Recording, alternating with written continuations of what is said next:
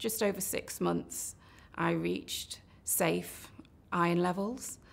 And since then, every 3 months, I go for blood donation. Haemochromatosis Australia have developed an app. It's a great way for me to keep track of exactly where I'm up to on my iron levels, and also date-wise when I need to look at having a test or treatment. Generally, I can lead a very normal life, try to be as healthy as possible.